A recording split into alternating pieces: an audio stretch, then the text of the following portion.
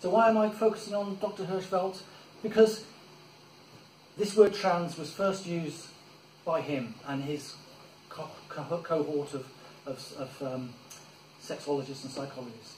And he used it in the context of the word transvestite. Now, trans is the Latin word to cross. Vestitus is the Latin word for clothes. So the word transvestite is the same thing as the word crossdresser.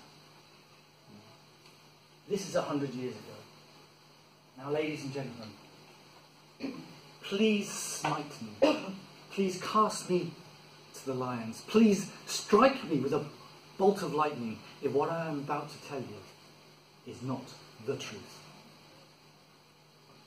There is no such thing as women's and men's clothes.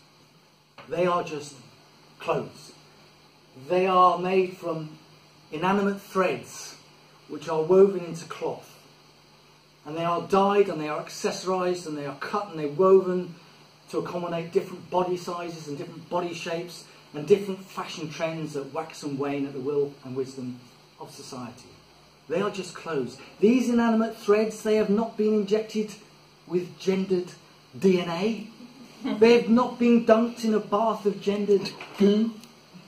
They are just clothes. But traditionally, we have women's clothes and men's clothes, as tradition goes. But when you're dealing with the management of a person's good mental health and their welfare, tradition must take a back seat. So in today's society of the 21st century, a man who wears a dress is no more a cross-dresser than is a woman who wears trousers.